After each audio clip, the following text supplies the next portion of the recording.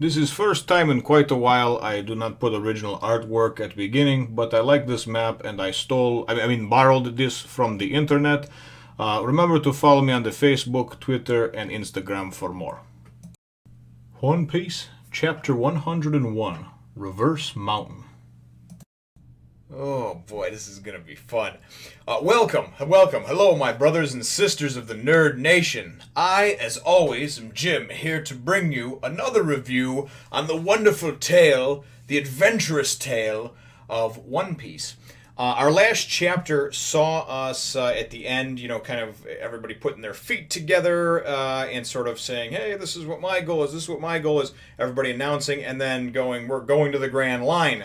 They had seen the lighthouse, and according to Nami, that's the entrance into the Grand Line. I didn't quite understand it until this chapter, so I'm really, really excited and happy and thankful that Oda kind of gives us these maps every now and then, these drawings and these visuals, because I'm a very visual learner with things like that. So, without further ado, let's dive right in, shall we?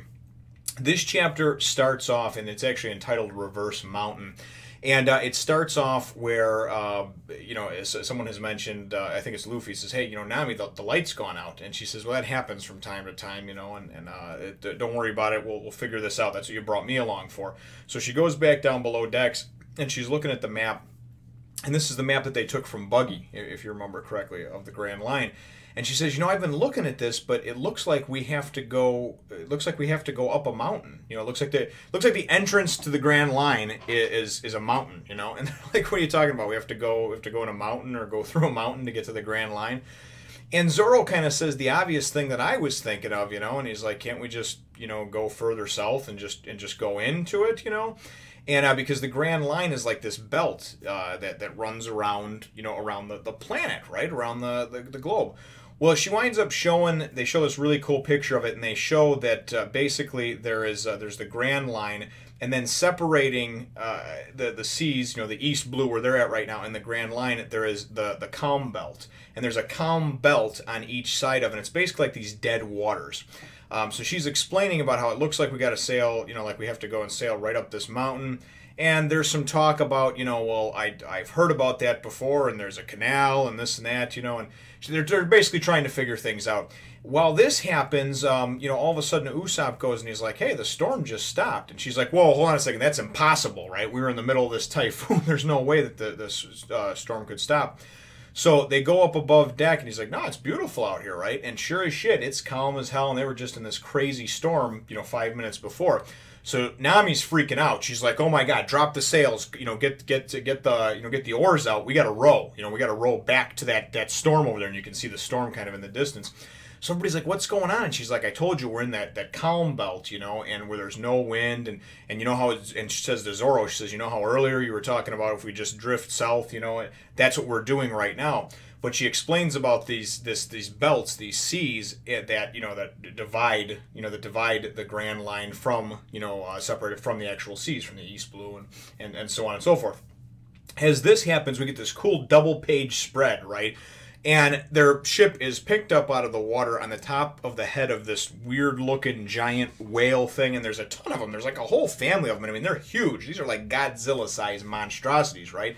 And they're like, oh my God, and then Nami's holding on to the mast, and she's like, oh my God, Neptunians, big ones. So clearly this is one of the issues of just trying to go in through the calm belt. That's why, not just any... And she even yells at Zoro earlier when he's like, well, can't we just go in there? She's like, no, you idiot. She's like, if anybody could enter the Grand Line, everybody would do it, right? So, this is... it's not as easy as just going, hey, we're just going to go there. And I didn't realize that. I always just thought, hey, this is just a treacherous area to sail because of all the, the badass pirates that sailed it. I had no idea that this was actually like its own adventure, like Journey to the Center of the Earth, or like trying to find Atlantis. This is really, really cool stuff. So they're able to go and she basically says, or somebody says, as soon as they go back under, we'll start rowing for it. And what winds up happening is this whale pretty much just goes, and just kind of sneezes their ship, and just it propels in the air. Usopp falls overboard. Luffy, luckily, with quick thinking, he sees Usopp, and he just stretches his arm out and uses his very useful power and grabs Usopp, yanks him back in.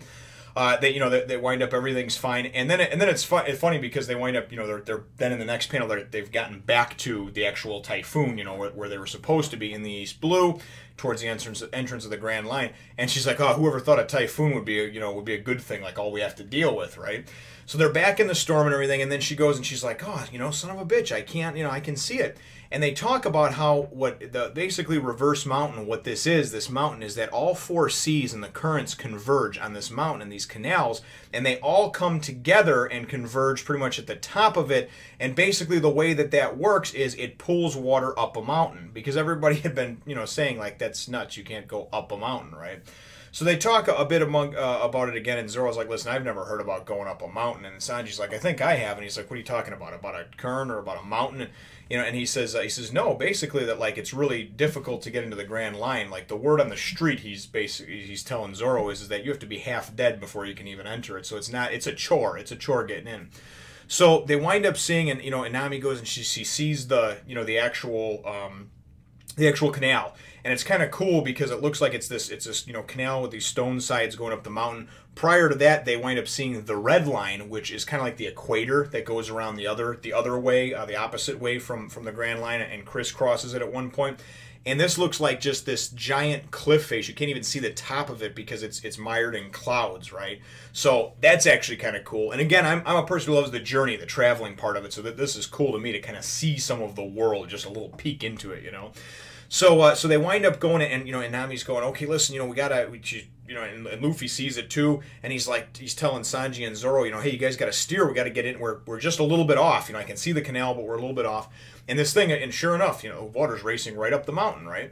And he says, you got to turn right, and they're like, starboard, and at any rate, they're both, going and kind of spinning on the wheel, and it winds up breaking it and coming free, so now they're not able to actually steer and veer to where they need to.